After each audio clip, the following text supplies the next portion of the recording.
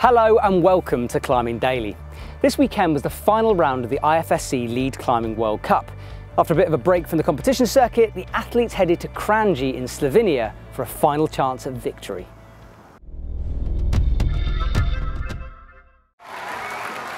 The venue was packed and the spectators witnessed a feast of climbing. After a close examination, including lots of air climbing, the men were the first to tackle their route. Featuring horrible slopers halfway up the climb, they were going to have a fight on their hands. 4 men were tied on points for 3rd place, but Austria's Jakob Schuber managed to climb faster than the others, claiming the bronze medal. It was enough to secure him the 2nd overall place for the season.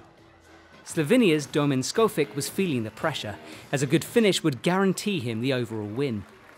He put his nerves aside and solved the challenging middle sequence, although fell soon after.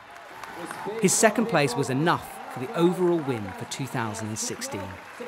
My goal was to be on the podium on the end of the year, so I surpassed my goal, and I was for sure very nervous before this comp. But I just can't believe I pulled it off.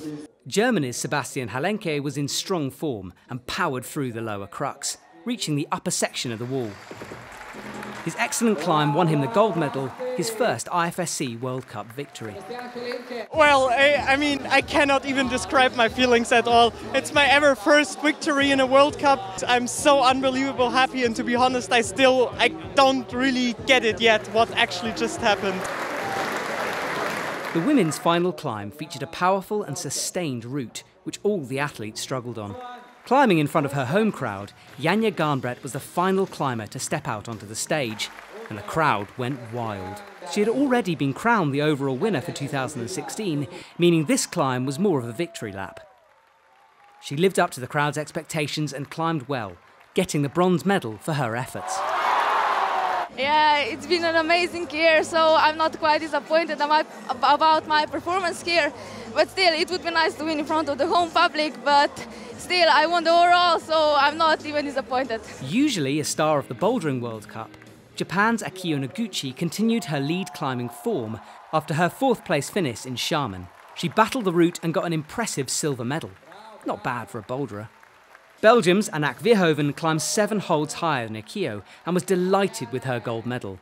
Her 2nd IFSC World Cup win. I wasn't sure that I was going to win, of course, because Janja is so strong.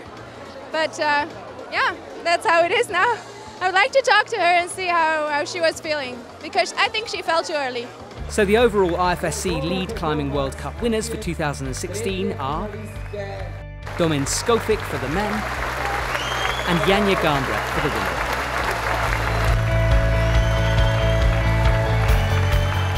It has been an incredible season with some future stars emerging.